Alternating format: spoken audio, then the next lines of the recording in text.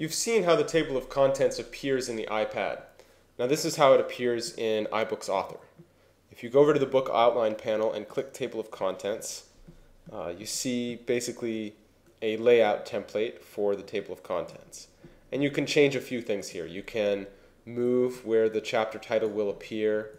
You can move where the chapter number will appear. You can change the text characteristics like color and font and size and so forth of each. And you can add certain elements, not all elements. Notice the widgets are grayed out. You can't add interactive elements or videos, but you can add text boxes and shapes and things like that. So we'll just add some random stuff here. And basically this is just going to continue to flow however many chapters you have, just as you saw on the iPad.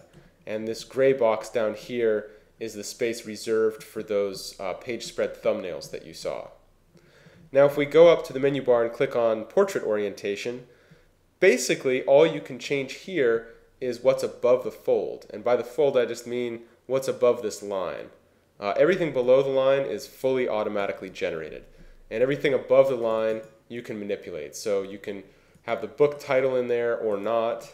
You can change the way that text box appears or how big it is. I can make it smaller, and I can add some stuff, but it's got to be above the line. See, it just disappears if I try to drag it below the fold.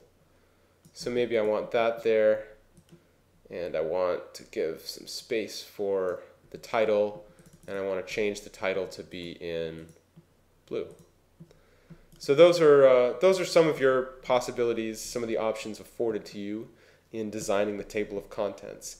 There's not a whole lot to do, especially in portrait orientation, but you can tweak it and design it to a limited extent.